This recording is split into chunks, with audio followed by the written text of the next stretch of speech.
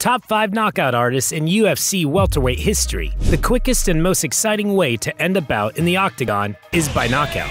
Over the years, we've witnessed some of the most incredible jaw-dropping knockouts. In fact, the UFC Welterweight Division has arguably produced some of the most iconic knockouts of all time. In this video, we're covering the top 5 knockout artists in UFC welterweight history. So sit back and enjoy. Be sure to like and subscribe for more amazing content. Number 5. Carlos Condit. Although Condit was never the most dominant welterweight in the UFC, he beat Nick Diaz at 143 to become the UFC interim champion. I lost fights before where, I'm not going to accept that either, that ain't right, It's fair to say that at his peak, Carlos Condit was definitely one of the most skilled and most exciting fighters on the entire roster. The natural-born killer debuted in the promotion following a run as the WEC's welterweight champion, while he lost his octagon debut in a tight clash with Martin Kampmann, a defeat he later avenged. It didn't take him long to find his form. He had his first of many knockouts in the first round of a fight against Antonio Zamora in a Fuequez production match. Since then, he has had numerous knockout wins in the octagon, most notably Dong Hyun Kim, Martin Kampmann,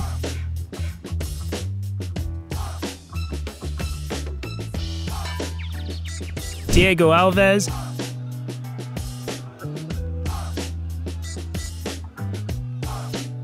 Rory MacDonald,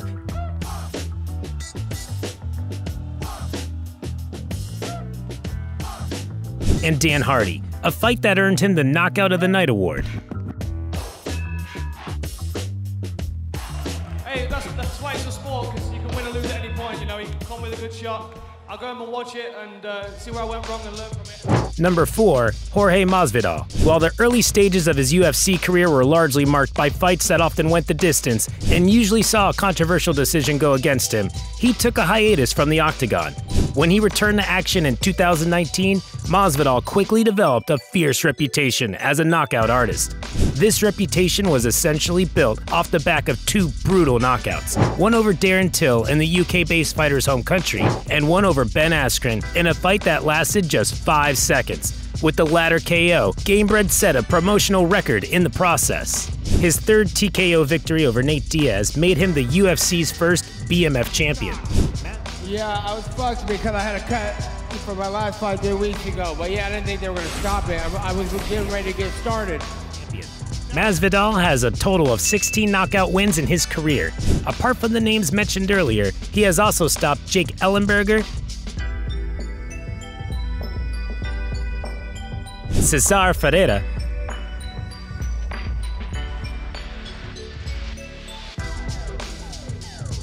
Matt Lee, and a host of others. Gamebred has shown when things don't go his way, he comes out with something unexpected which leaves the world in disbelief. Number 3. Matt Brown.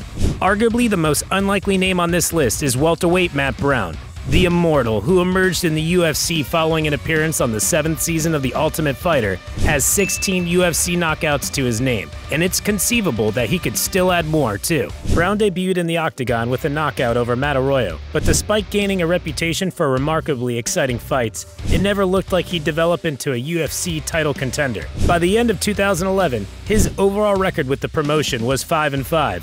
And despite having 3 knockouts to his name, he was probably close to being cut from the roster. However, Brown turned things around as 2012 began. He started the year with a knockout win over Chris Cope, and went on to reel off 7 wins in a row, including knockouts of Mike Swick, Eric Silva,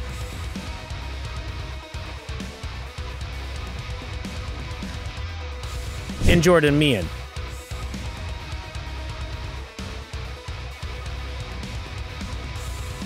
To put himself in line for a potential title shot.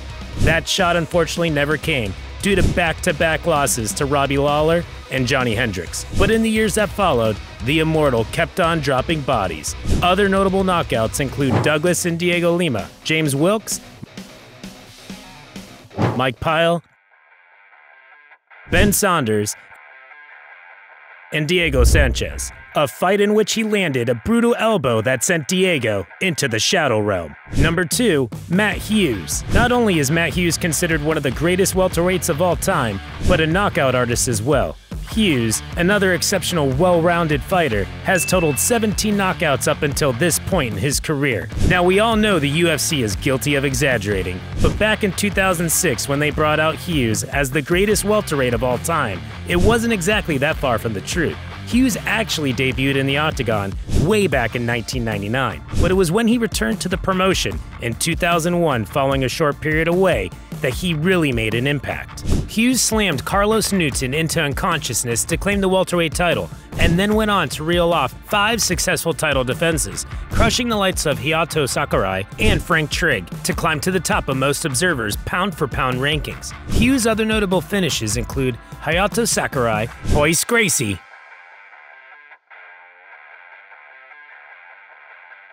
and Renzo Gracie.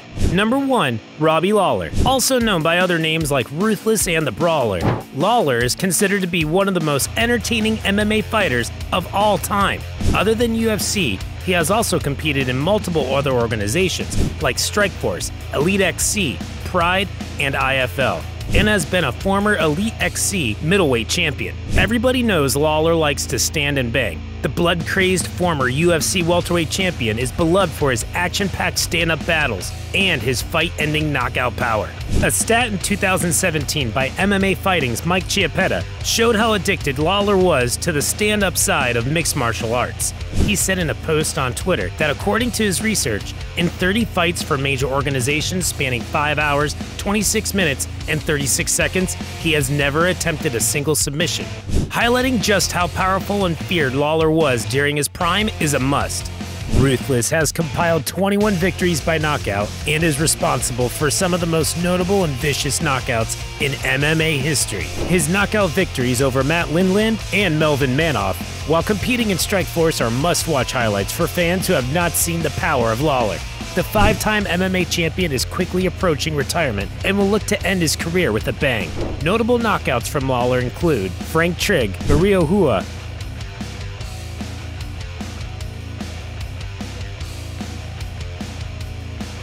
Josh Koscheck,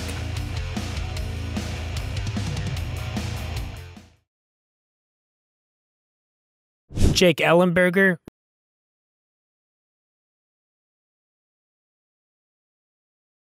Royal McDonald,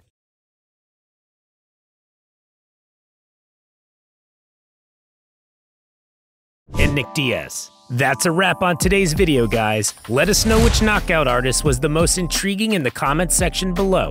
If you feel like one should have made the list, let us know. Don't forget to like and subscribe. Ready for more MMA content? Click one of the videos on the screen. See you in the next video.